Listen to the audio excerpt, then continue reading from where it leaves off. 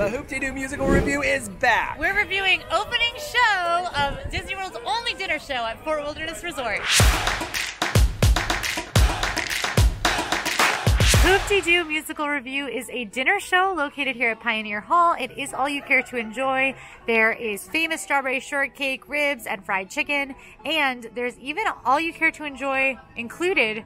Maybe not all you care to enjoy. You have to be responsible. But alcohol. You can get beer, wine, and sangria. So Hoop Dee Doo works a little bit differently since it is technically a show. You do head over here to the information and tickets booth to buy admission. It is opening day. It's very busy. We're mid-show. That's why you don't see crowds out here. But it is definitely a very, very hot ticket. And they were using over here this little booth as check-in. Hoop Dee Doo Revue, since it's a dinner show, is priced by seat rather than menu items. Everyone's eating the same things, but there are seats that are more expensive than others. There are 3 zones. The first zone is going to be the main floor. The second zone is going to be sort of the back balcony, and then the third is going to be the second floor balcony. The prices range from $66 to $74 for adults and $39 to $44 for ages 3 to 9. A nice little addition to your evening at Hoop Dee Doo is that there is this bar out here. It's got just, you know, some canned beers as well as sodas and waters and those little Copavino wine things. It's open for the whole show and into the... I'm sorry, I got excited because look, the cast is going in.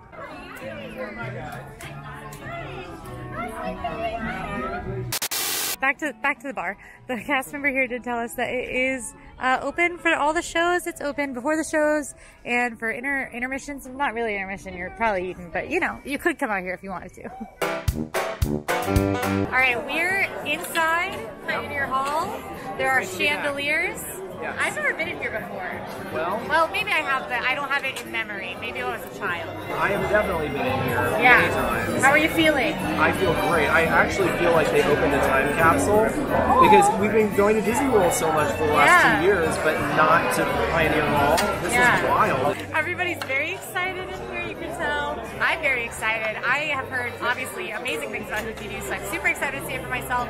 We've got an amazing table of food, which I will show you, and it's also all you care to enjoy, which is, you know, a big old bonus. You know what Kathy Lee Gifford said about the show? What did she say? That show's so good, it could be on Broadway. Oh! I'm excited. Oh! My name is coming in to present a hand-clapping, foot-stomping show called the Hoop Dee Doo Revue. Yes, the Pioneer Hall players are arriving shortly. Also, there's a man playing the banjo. Yeah. I'm obsessed with the banjo. Me too, I love the banjo. It's like the best instrument ever. It's like the Muppet of instruments. It is like the Muppet of instruments. Woo! Let's hear it for the Pioneer Hall players!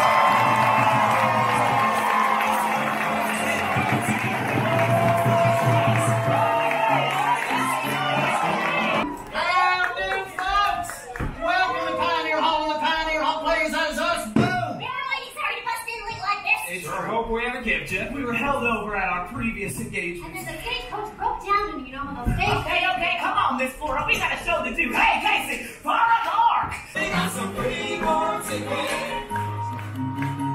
It's not some people make me sing. So make me sing.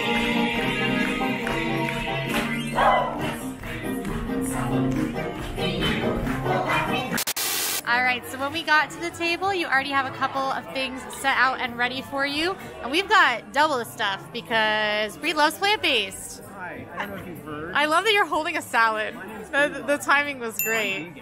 You can see that all of Breedlove's items have little allergy sticks in them so that he knows. Never forget. Even plant-based butter, which is awesome for the cornbread. It's very delicious. You should try it. But we have here their house-made cornbread. There is a house salad, the hoop salad as well, which is this back here.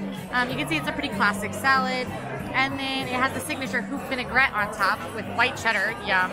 And then right over here, we actually have something new. This is the creamy coleslaw. I love coleslaw, so I'm super pumped that there is new coleslaw. All right, first course, speed round before they start singing again. How was the show so far for you? Perfect. Absolutely I love it. amazing. How's your salad, your plant-based salad? Delicious. Tangy, plant-based, light, fresh, magic.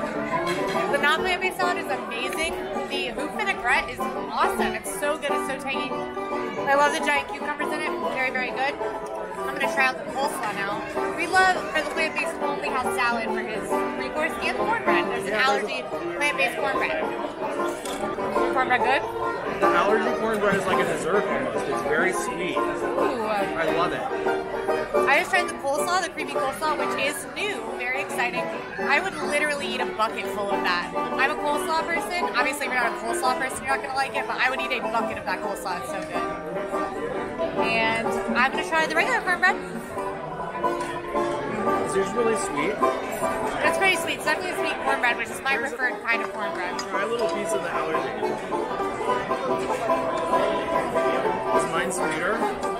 Slightly. This is a little sweeter and a little less moist, but both are very good. I wouldn't know that was allergy if I hadn't just eaten the not allergy. So this here is the Giddy Up. It is available for an extra charge. It's basically an Arnold Palmer with Tito's vodka, which I'm not complaining, and perfect for a meal like this. Cheers! Oh, super refreshing, so good. Don't worry, cowboy hat is still here. I just don't want to block any views, you know, with my super tall hat.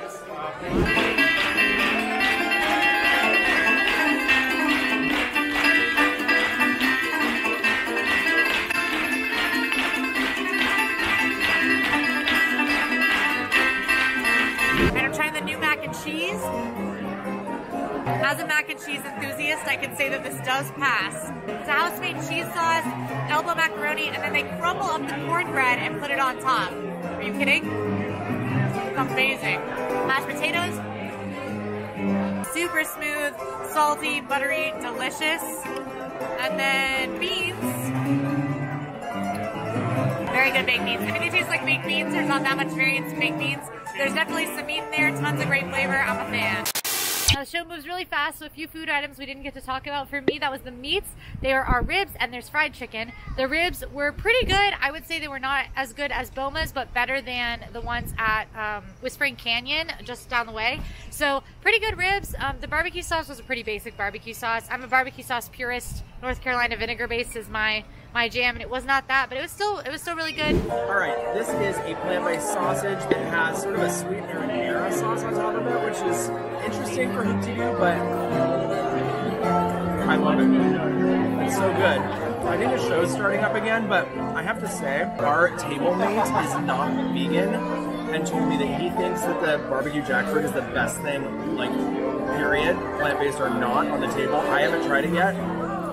Really good. I do love jackfruit. I love the barbecue jackfruit burger over at Regal Eagle. So this has sort of that same feel. If you're a fan of that burger, definitely you'll love this. And ooh, let me give the plant-based baked beans a try. Very good. The green beans are great.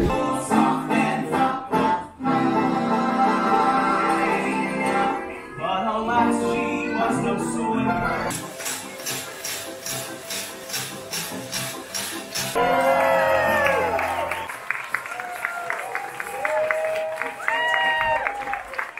Alright, the famous Hoop Dee Doo Strawberry Shortcake.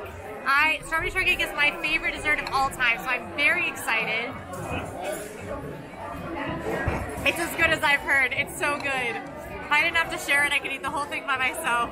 I'm not even exaggerating. This is delicious.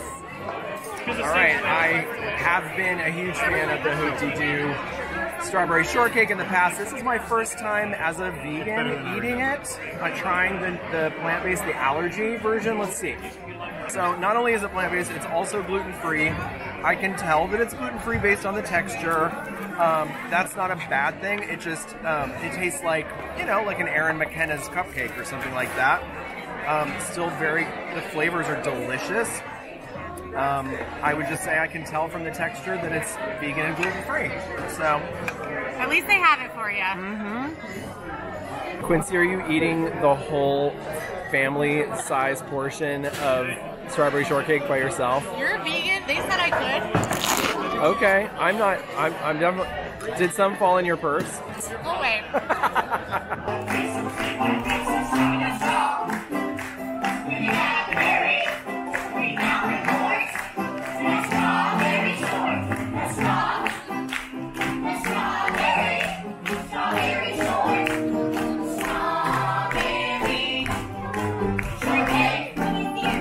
The winner for me was the fried chicken. perfectly breaded, beautifully fried, just tons of meat on that chicken leg that I had. Oh, it was so good. The chicken was definitely the meat winner for me. The standout dish for me, or the standout offering, was the plant-based sausage that had that really interesting kind of sweet marinara sauce. What was your favorite thing you ate? I really love the sausage, the plant-based sausage, and I really ultimately ended up eating the entire plant-based allergy strawberry shortcake. Oh yeah. The whipped cream on that was like wildly good. I don't know what kind of plant-based whipped cream that was, but I loved it. The fruit, the strawberry kind of compote was amazing. I wish that the cake itself was not gluten-free. Gluten-free. It had that texture of gluten-free vegan things that I don't personally love, but overall the dessert, all the elements together, I finished it. I was obsessed with it. My low, I'm gonna have to say that, the cauliflower was not very flavorful and it was just veggies. Yeah, it wasn't very well. It was well cooked, but not well done. Gotcha. And I would like it to be cooked a little more. It was a little al dente for me, An al dente calling, and under seasoned. And I ate one, and I was like, That's plenty. Yeah. I am going to say my high had to have been the strawberry shortcake. I was not exaggerating when I said I would eat that whole thing, and I'm not exaggerating when I say I did finish it off. Yeah. You really, we were at the end shoveling strawberry shortcake. They're like trying to clean up and bring the next group in, and we're like, hang on. No, we have to Please, enjoy this. I'm Please, so sorry. This This is strawberry shortcake. And then Milo was probably going to be, I liked everything. Probably the ribs were the low for me. And now, to be fair, I'm not a ribs person. They were fine ribs. They weren't excellent. They were fine ribs. I'm not a ribs person. Everything else was really good. That new mac and cheese was amazing. It's definitely Disney mac and cheese, so it's not going to be like your grandma's mac and cheese. How does it compare to Gasparilla? It's very similar. Really? But with the cornbread crumbs. I would tie them. Okay. I would tie them. Whoa. Yeah, it's very good. It's not as good cheese sauce, but the cornbread crumbs bring it up. That's how I'd land with it. Hello, it's Quincy from the future again. I am here with a very special guest. We literally just got done at dinner. This is Fry Bucket. Hello, Fry Bucket. She is a producer for AllEars YouTube, and she's here because she actually has some hands-on experience with Hoop Dee Doo. You were a can-can dancer, correct? Yes, I was. Can you tell me about that experience? What was it like? Was it life-changing? It was very life-changing, actually. Okay, well that's good. Yeah, so that you heard it here first, folks. The can-can dancer was life-changing. The show at Hoop Dee Doo was amazing. There have been some changes, but there's still a lot of audience participation. They still have the whole Davy Crockett sequence, which is where the can-can dancer happens. And they pull up 4 audience members, do audience participation. The lighting has been improved is another big change, but mostly the show's still its old good self, and I had a great time. And it's been a couple days now, and I'm still thinking about it. So, okay. Bye from Fry Bucket and Quincy from the future. If you like this video, like and subscribe. And now go watch where we ate everything in Frontierland. See you there.